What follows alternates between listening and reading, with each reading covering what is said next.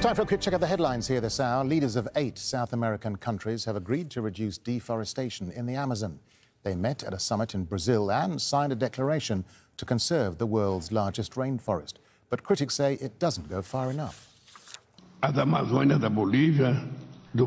are many Amazons. The Amazons of Bolivia, Brazil, Colombia, Ecuador, Guyana, Peru, Suriname and Venezuela are represented here in this meeting.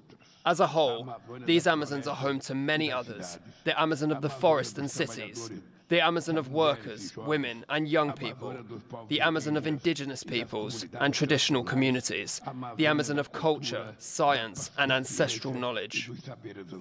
Yes, President Joe Biden has announced a new national monument in Arizona to protect land from uranium mining. 4,000 square kilometers of the Grand Canyon National Park will now be protected.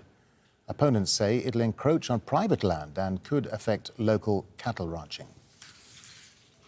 China's exports have suffered their worst fall in 3 years as demand from the US and Europe falls. It's the weakest performance in Beijing's international trade since the start of the coronavirus pandemic in early 2020.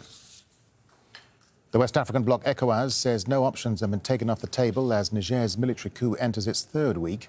Delegations from the United Nations, the African Union and the regional bloc ECOWAS have been denied entry to the country. The junta say their safety cannot be guaranteed. Talks between city authorities and taxi operators in Cape Town have stalled. Minibus taxi drivers have been on strike for nearly a week, angry over traffic laws they say are unfairly targeting their industry. The strike has seen days of violence and transport disruption.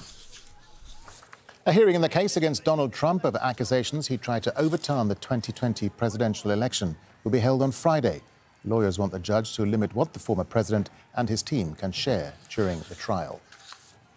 And heavy rains and landslides across southeastern Bangladesh have killed at least 7 people. 4 of them were Rohingya in a refugee camp. Thousands of Bangladeshis have been forced from their homes.